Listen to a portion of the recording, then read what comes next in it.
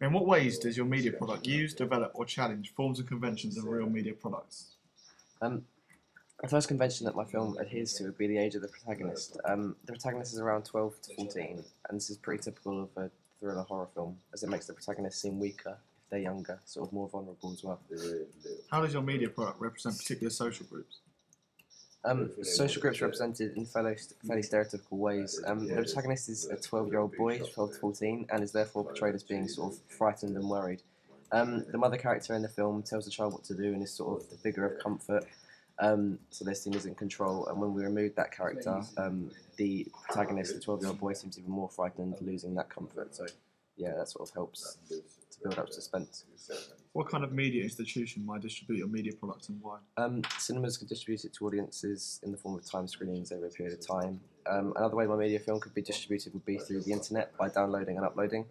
Although I'd get obviously no income from doing this, it would be a good way to get my film out to audiences who may not have seen it otherwise.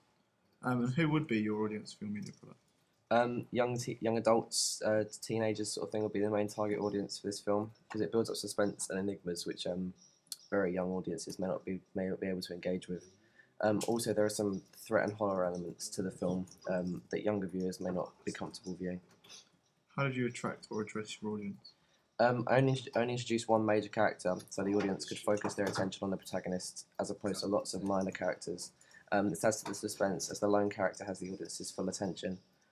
Also, the reason for the twist is not explained, which also builds up more enigma codes, which keep the audience wanting to know what's happened. What have you learned from technologies from the process of constructing this product? I learned how to properly utilise iMovie so I could make the film seem as seamless as possible. I also learned about the importance of lighting and enhancing the film by making it either more or less suspenseful. Looking back at your preliminary task, what do you feel you've learned from the progression from it to the full product? The most important thing I learned from my preliminary film would have been the importance of watching out for continuity errors. I therefore kept a close eye on my actors to make sure they wore exactly the same clothes over the period of filming. I also learned that having unconventional camera angles doesn't necessarily enhance the film in terms of cinematography, so sometimes it's better to stick to what you know.